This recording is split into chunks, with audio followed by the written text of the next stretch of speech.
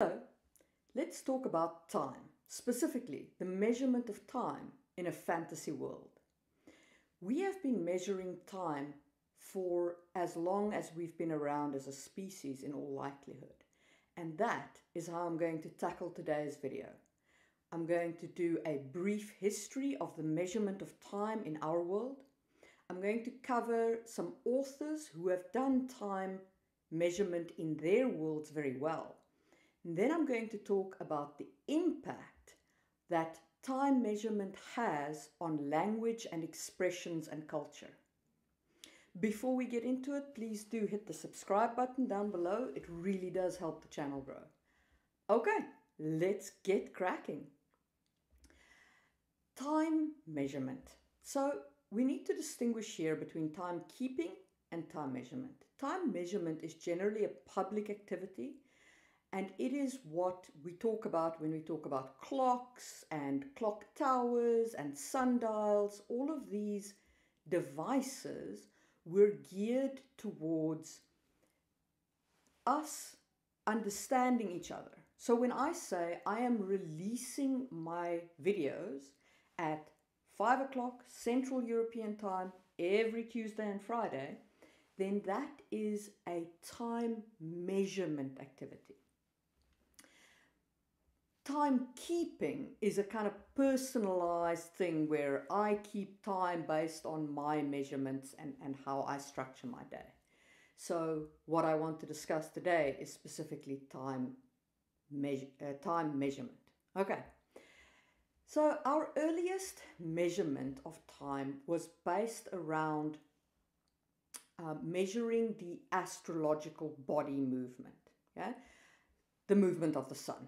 In essence, like it's a very swanky way to say we measured the movement of the sun. And Egypt had probably the first devices there, which were the big obelisks that they built. In terms of what obelisks actually measured, is they were a form of sundial, right? So there's the obelisk and then the sun moves around it and the shadow moves telling the hours. And that's the basic principle behind sundials as well, which were extensively used in the Mediterranean. But sundials do have their limitations.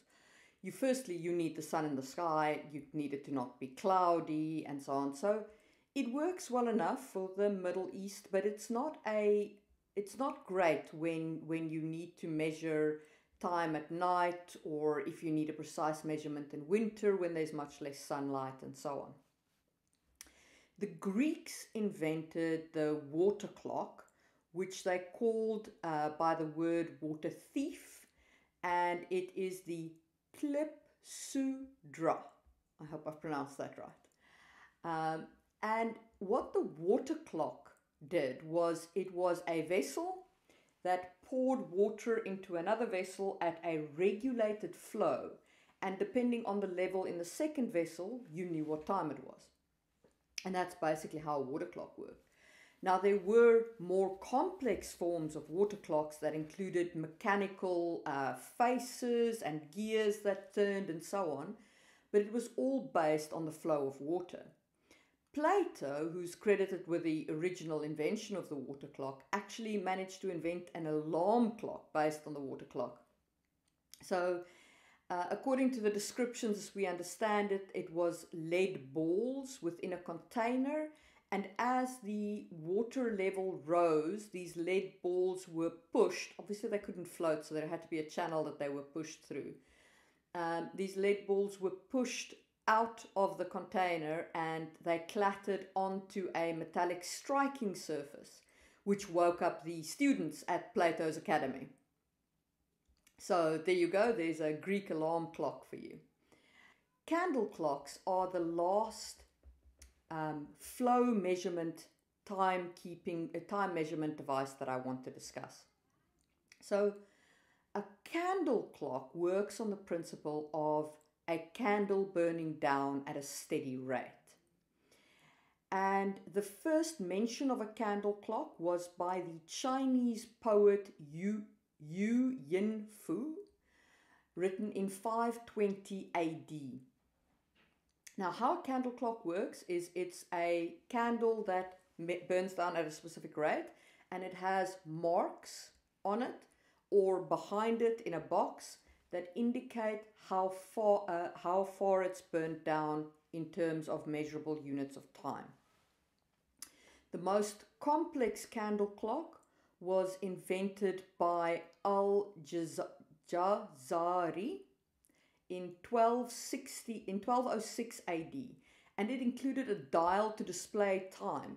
And it was actually a really complex clock, because how it worked was, as the candle burnt down, it gets lighter. And as it gets lighter, this then allowed mechanic counterweights to change the time displayed on the dial face, which is a super complex candle clock. Candle clocks also allowed for alarms to be set or timers to be set, because you put a nail into the candle, and then as the candle burns down, the nail falls out and it falls onto a metallic striking surface, which makes a sound, allowing you to have a timer or a alarm clock. Candle clocks is what I went with in my world, and I will discuss how that changed the language that I used in my story when I get there. Now, all of the clocks I've discussed thus far measure the flow of something, the movement of the celestial bodies in the sun, or the flow of water, or the rate at which something burns.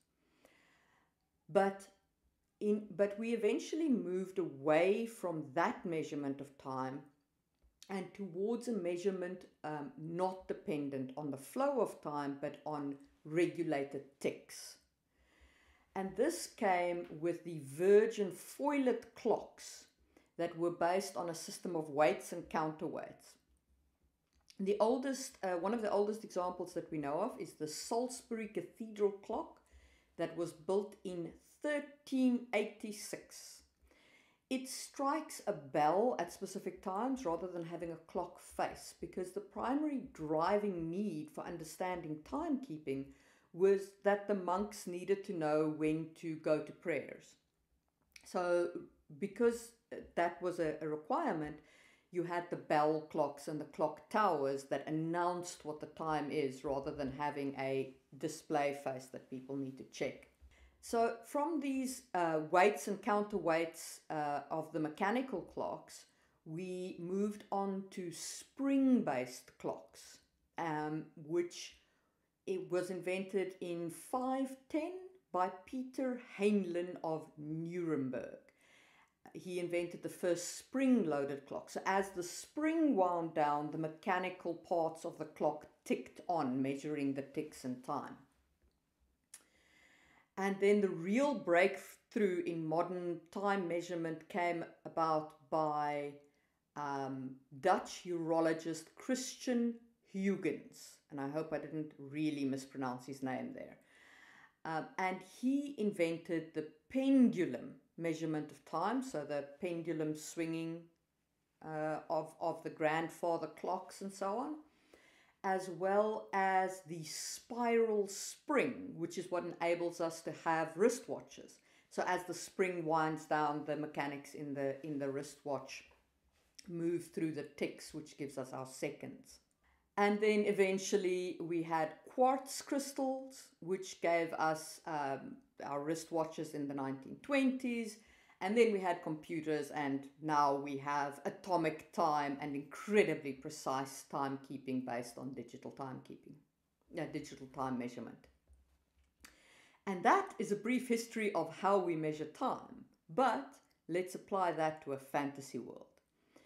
So there are two authors that I want to highlight as doing a great job with time measurement in their worlds. The first is Jacqueline Carey from the Schill's Dart series. So she has horologists who cry the time. I remember this phrase so well from the books, where she says, and the horologist cried 1 o'clock, and the horologist cried 2 o'clock. So you know that there are people who precisely measure the time. She doesn't go into detail on how they measure the time, just that they do. But there are people who precisely measure the time and then announce that measurement to the city, which is a very interesting approach, almost like a bell tower, except that it's people who come out and say what time it is. The other fantasy author that I want to highlight in this respect is Mercedes Lackey from the Valdemar series. Now, what she did is she went with a candle clock, and she talks about a candle mark being her measurement of time, or a mark. And she says, you know, a mark has passed. I'll see you at this mark of the candle. So she actually does do some changes to her language because of her timekeeping, which segues me into what I did in my story. So I also went with a candle-based clock device. But I felt like I was missing a trick when I used expressions like now, right now, just now, a few moments past, sometime later. So I then delved deeper into time and time expressions, and I came up with a whole series of expressions that my characters in my story use to express time in their world. And I based that around this candle clock that I used. So instead of saying time is passing, I would say the candle burned down. Instead of saying I ran out of time, I would say I ran out of candle. Instead of saying a moment, I would speak about a flicker, because the flame flickers and that indicates a moment. Instead of saying I want to buy more time, I would say I stretched my wick. And I think that this element of timekeeping really added depth and feeling to my fantasy world, because it is in keeping with the timekeeping device that my characters use that they would use these expressions, rather than our expressions, which are based on our time measurement devices. That's how I measure time in my world, and the changes that has made to my language. How do you measure time? What do you think about changing expressions to match time? Let me know in the comments. Please do give this video a thumbs up if you enjoyed it, and I will see you on Friday for another episode of Just in Time World.